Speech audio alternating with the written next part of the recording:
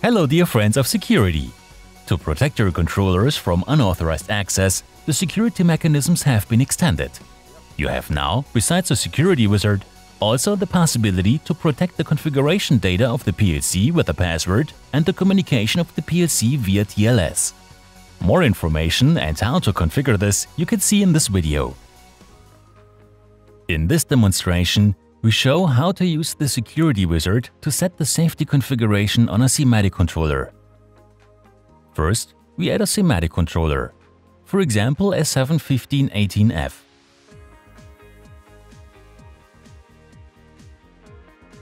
After adding this device, the new security wizard shows up. If the checkbox "Do not show this dialog again" is activated, or if the security wizard window is closed by accident, it can be reopened in the controller properties menu under Protection and Security, Start Security Wizard. In the first window, we can define a password for confidential configuration data protection. By default, this setting is enabled. The user can edit his individual password here. After finishing the setting, we can move on to the next page of the wizard. In the next page, we choose which type of PG-HMI communication we want to use. The default setting is to allow only the new TLS-based communication for improved security. However, by deselecting the setting, we could communicate in the so-called legacy mode. That means as in TIA Perl version 16 and prior. In the next window, we choose the access level we want to have on the SIMATIC controller and define a password if it is needed. This setting is not new, but in version 17 the default setting is now set to No Access. This is also the recommended setting. However, in this example, we will use HMI access to make the initial connection to the HMI panel easier. Now the security settings for the SIMATIC controller are set. In the last page of the wizard, we see the configuration overview. For this example, a pre-configured HMI has been prepared. Next, we download the configuration to the SIMATIC controller for the first time. Since the controller still has the initial device certificate, a dialog appears asking whether we want to trust the certificate. We can open the certificate from this view and check it. We choose to trust the certificate to continue with the download. Since the password to protect the confidential configuration data is not yet configured on the SIMATIC controller, we must enter it in the download dialog. This is only necessary when downloading for the first time, as it will be saved on the controller's internal memory. This way, the controller can read the confidential configuration data during startup.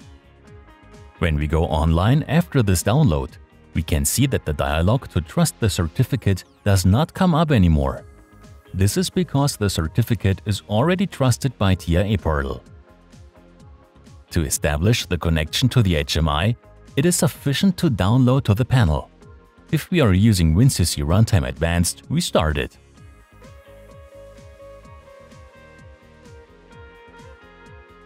It is also possible to use Certificate Authority or CA certificates for the PG-HMI communication. The project must be protected in the security settings.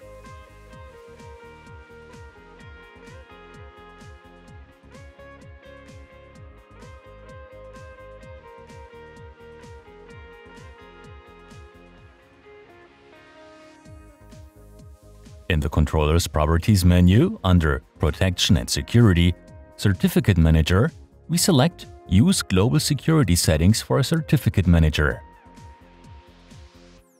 Then we create a certificate for the controller.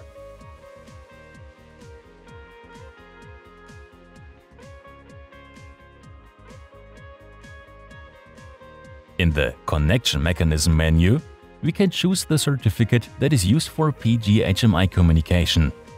Here we choose the certificate that we created in the last step. To improve the security, it is recommended to set different access level passwords in the SIMATIC controller configuration. Currently, the same password is used for failsafe access, read access and write access. To change this, we enter individual passwords in the column Access Permission.